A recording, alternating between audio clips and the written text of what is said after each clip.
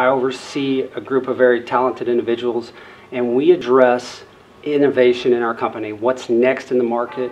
What can we do to develop and create and manufacture highly engineered products for the traffic industry? And the opportunity was presented to us to create some banners for the 168 killed in the bombing, and we graciously said yes to that. The Memorial Marathon Committee presented to us a few ideas, and then what we tried to do is develop a product that we could manufacture that was within our wheelhouse, within our capabilities, and that we thought would be innovative. The design of the banner pole assembly, one of the things that we were really excited we got to use was our Aeroflex product.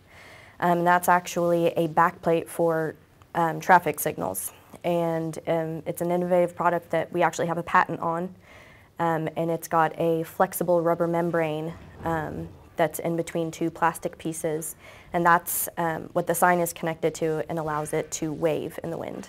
And the second thing we did was make a two-piece base.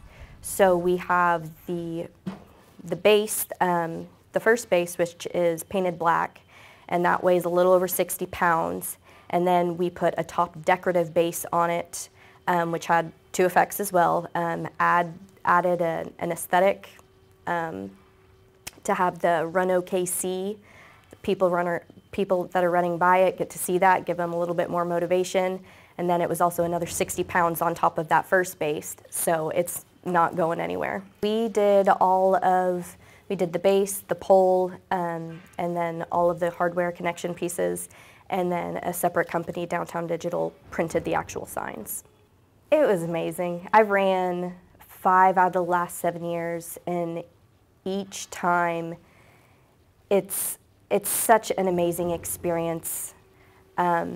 And they have the banners on Classen right now that have the names, and seeing those even in the weeks prior to running, you know, just reminds you of why you're doing it. And we had one of the signs up here with one of the persons killed, his face on it. So while we were designing it and testing it, we got to see it, and it just brings it to a whole nother level. It really does, reminding you, fellow Oklahomans, and what happened here.